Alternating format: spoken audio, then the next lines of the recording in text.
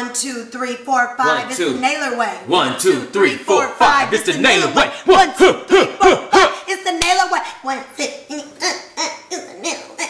Alright. That's really. So it looks a little different around these parts. Clearly, we're not in Inglewood. Nah, Where are we, babe? We're in Dallas, Texas, y'all. You got it. Yep. California's on a stay-at-home order, and we decided we got to get out the house. The kids are going stir crazy. They ready to get out the house. And when you come to Texas, all things are bigger in Texas. They are. So we came to our parents' house. We're so excited. They have pools. They have not plural.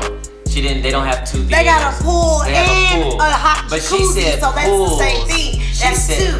Okay, Taylor, they got 2 bodies of water. We that got you can movies. sit in. We got movie theaters. I didn't put an S on that. You did. You absolutely did. It's okay though. They do have a media room and a game room, so I guess I can. They're both. It's gonna count. No. But regardless of the fact, we're in you are Texas. the gasser though. You are the gasser. I am.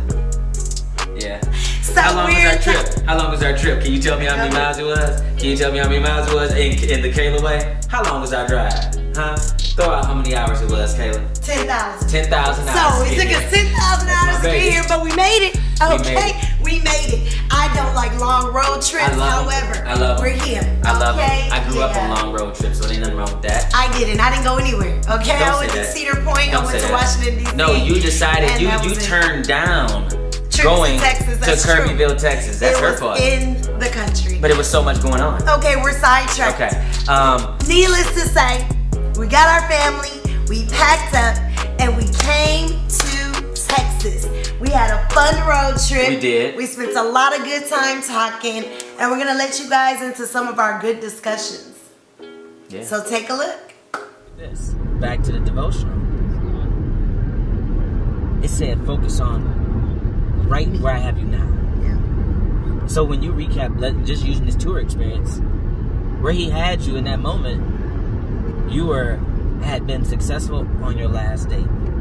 The next date was in the future, it hadn't come. So if you were sitting in where you are today, not worrying about what's on the horizon, but just worrying about where God has you right now in the relationship, you know, that you have with your Father right now in the moment, then you end up recapping what you just said. Yeah. You end up recapping, God is for me. If I never went on another tour date, He's been good to me. Because what I just did isn't something that's just for everybody.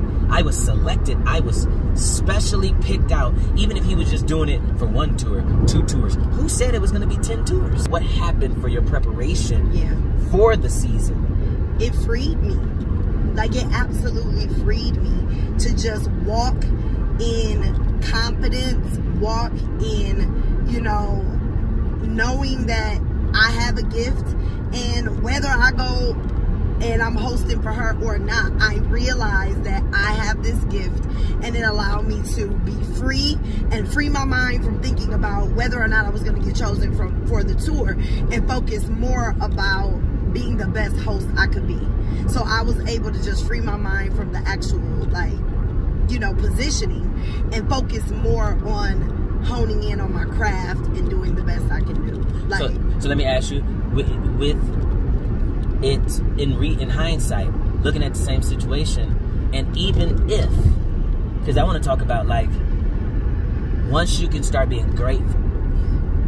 So even if, because this is where it has to be. It's one thing to tell yourself you're being ridiculous. There's no reason why they would be thinking that because the last thing you told you. Okay, so those are what you tell yourself so you can, like, kind of snap out of it, right? But what if, because at the end of the day, it could be the last tour date, right? It could have been the last tour date. So what do you tell yourself as far as it being okay, God, whatever you have in my life, if I'm going or not, I've still been blessed. Yes. And that's the thing, like, just knowing that He's always for me.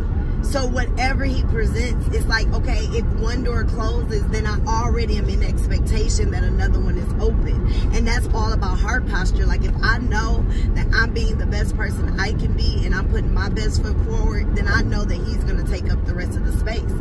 So whether I get a hosting job, or whether I'm at the school or whatever I'm doing, I'm just trusting that God is in front of me, that He's went before me, and whatever the situation is, He has it worked out. Like 1000%. That is literally what I believe. It's not like something I try to see how we almost can get greedy in the moment. Like, it's something that God didn't even have to grant us the opportunity to ever experience it. But then after we experience it, we start saying, man, why not another one and another one? And what if He said, I only needed you to do that one because we're moving on to the next thing? You know what I'm saying? So it's like when you thought about that, then in that moment you said, dang, I'm actually now qualified. Now I actually got a resume builder. So even if you were releasing me, God, into my destiny, you've prepared me for my destiny. You've prepared me for my destiny. So it's like either I got what you got or I can use what you gave. You know what I'm saying? But at every point, I'm blessed. That's a dope spot to be able to move with. And in that day, you're only excited for what may come. The same thing that was scaring you, now you're excited. Because either I go back on tour to what I already know, or the same good God that gave me the opportunity that I didn't think I was going to get for the thing that I'm scared about now, why couldn't He also take me somewhere else to do something else that I didn't know that I was going to have the opportunity to do that either? So now, versus me being scared, am I going to go back out on the same opportunity? In that day, when you only think about the moment that God has you, you know you're qualified and you just got done being being used in your purpose, so you actually are now double qualified. We will, when we're in the wrong place of thinking, we use that same opportunity to get nervous or to start talking about what's coming next or what if. But that same opportunity, looking at it in the right mind, thinking about where God has you today, you end up saying, I have double portion, because I already know I got somebody that loves me, which is Sarah. But now I have an opportunity for the rest of the world who's waiting to meet me to find out, because I won't be just tied up with Sarah. So for God to know that you're prepared in your heart, because I don't want to upset you, Kayla. If I tell you that I actually have somewhere else to take you, but you only think that Sarah is where you need to be, then you're not going to be ready in the season where I'm moving you. So I need to make sure that you're okay with wherever I want to take you, even if it means staying at home. You have to be okay with wherever He wants you, not just with the things that you've been asking for. Because the things in your heart, the things that you desire, yes, we want those. But we don't know the things that we need. So in the same times that we're wanting the desire, God wants us to have the foundation. So if you're missing foundation, only wanting what you desire, then it's okay for God to pump the brakes and say, we'll get back to desire. I need to take you back to foundation building, because you're missing something, like you just said. You're missing something for the next level. So since we don't know this entire training regiment, it's hard to complain at your trainer. So, as you can see, during our road trip from LA to Dallas, we had time to sit, reflect, and share valuable perspective regarding our faith. As much as I despise road trips, this trip wasn't half bad.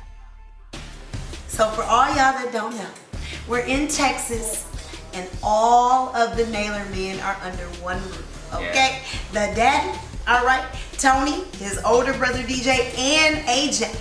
And there are two things that I need you to know about Naylor men, since this is called the Naylor Way. Number one, they love to talk, and they have an opinion that needs to be heard. That's true. And they won't stop until you hear. True. Number two, they're competitive. Get ready. Get ready, get ready, get ready, in the good words of Bishop T.D. Jakes.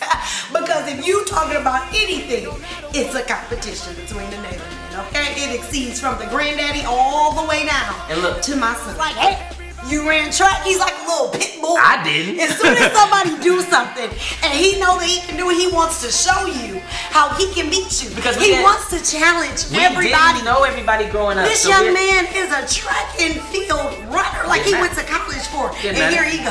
Yeah. He ain't ran nowhere. Where you done ran? Don't he? To the store. To the store. Okay. I ain't ran no teddy bear trot. That's the last time he ran. Okay. Last time. Damn, you are going hard for somebody that That was the last time you ran. I'm not competing with running. Here you go again. I'm with this dude for 20 years, and he's teaching me that it doesn't matter the size, it doesn't matter the age. You blame that on me. You go for it. You blame that. You don't let nobody beat you, girl. So it don't matter. It don't matter the size or the age. That's what you told me. You taught me that. Do you remember when you in Atlanta? And you're running in the middle of the street, you don't even know these kids, okay? It's kids racing, and because he was driving by and saw kids racing, he like, hey, y'all can't beat me. Why are you talking to 12-year-olds racing in the street? Y'all can't beat me. Stop running. They said, get on down, old man. What do you do? Oh, man. Pull that car over, okay? Take them shoes off. And smoke me some kids that day. Oh, my God. I did. So competitive is just the Naylor way. That's one of them. To be a Naylor, you better be competitive. It's not the same. No. The first year's race was already done. Hey, a nigga did that. Hey, we recorded it. I recorded the race on Facebook, and Nate Brown said, no, I leaned in. I said, nigga, I was turned around. He said, I won because I leaned. I was recording. I said, but if you're leaning when I'm resting, then that means you lost. It's like the lean don't mean nothing. Nah. So like, 2 years Hustle, come here. We didn't do You raced last year. 2 years ago. You raced somebody 2 years ago. Yeah. What? What? Oh my! I'm sorry. Wow! My 65th birthday, they was talking about grandpa. You know what I mean? I said, you guys don't even understand. These little. Oh, he So it ain't gonna stop. Wow. It ain't gonna stop. Wow. Okay. 65 years old and you racing. I'm motivated now to race somebody. 15-year-old. It was a 14 and 15. Dang. They get up there, they talking all that yet, and the guy called it off.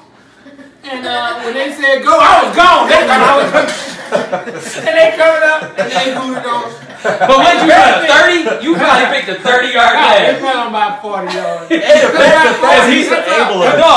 Dude, without popping them knees. Yeah, for real. I got like jump handspring, man. I'm a race, but so the next we played basketball and all that stuff afterwards. So the next day was Sunday in church. All of the guys that was out there playing ball, they just cramped up. I walked in there, I felt no pain. Nothing. I'm saying it was freaky, you know what I mean? So then, that was like, it was Saturday morning, so Sunday morning, no pain. Man, Monday morning. I couldn't even get out of bed. It's like I crawled out, I had to do a push-up together. I heard for about 4 weeks. My legs, they hurt so bad. I mean, it's like, I'm walking like Fred Sanford for 4 weeks. That's the last time I raced. We're talking about the competitive nature that extends across the board when it comes to you and being competitive. You know, we running, look, there we go but again. you wasn't track and field. Here we go again. Basketball. Yeah. He didn't play professionally. Okay. Why do you need video to play? games? So dang, first of all, I didn't know that you had to play professional to be competitive. I guess I just missed it because I've seen my wife dance against 12-year-olds when she was like 30. And she was battling like stump the yard meets you got served. And I'm like, this kid is gonna be traumatized for the rest of his life. No. You know, hey, for you guys that are cameramen and you're like shooting a music video or something, and you know how when you got the camera and you make the camera shake and you be like, ooh, that's a nice effect. She did it with her feet and she stumped. And the kid was like this. Like she stumped and it's like she sent a shockwave to the kid. The kid was like, I was like, how did she do that? She didn't care about age or anything. So we talking about competitive. This is the one. Next episode, we're gonna be in the same place. We'll get back to Inglewood when they unlock the doors. And they on lockdown for a minute. So we're gonna enjoy. We're not rushing. So the Naylor Way will be in Dallas until further notice. Hey, let's do it. All right. See y'all next week.